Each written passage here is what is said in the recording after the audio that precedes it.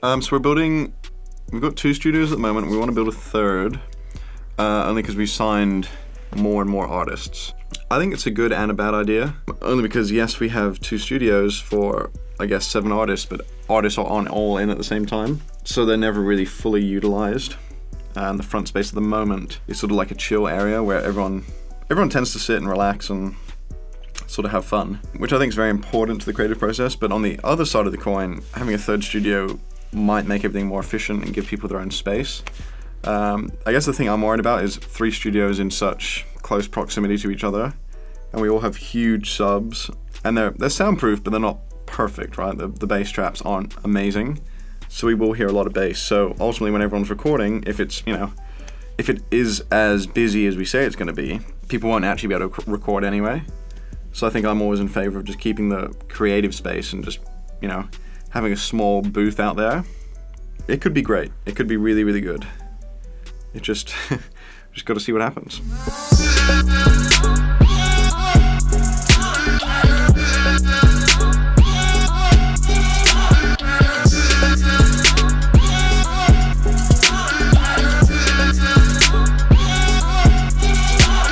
So now we're probably a week into building 3rd studio, and it is a complete nightmare. Everything's being slow, the builders aren't here, there's some weird problem with the AC.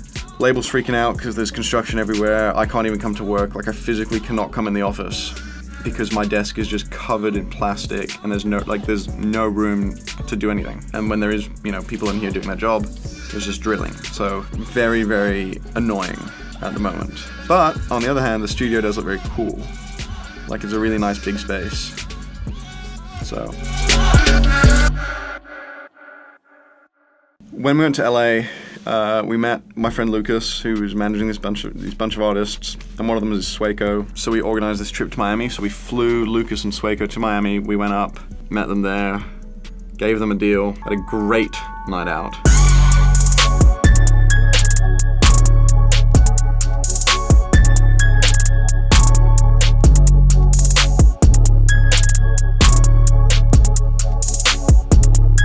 I think he's an amazing artist. If we don't sign him, someone else will, so we have to act really, really quickly to get him on our roster. Someone like Swaco that's kind of ingrained himself in popular culture, and he gets that side of it that, some of our guys, they don't, right? Like, he's got a brand that's very easily marketable. If we can tap into that, let's bring him on board. He's incredibly talented. Let's make something, let's support his career, make him blow up. And hopefully with that make the label blow up.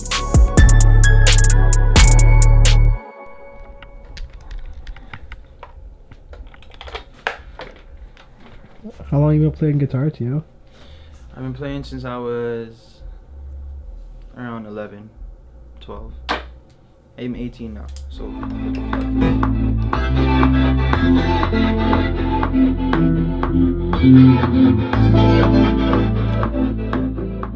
So basically, I'm what they call widow in music, because I can listen to something and I can basically recreate that on the piano. So same chords and stuff, and like that, and quickly. I can do that quickly, and I can play a bunch of instruments, basically.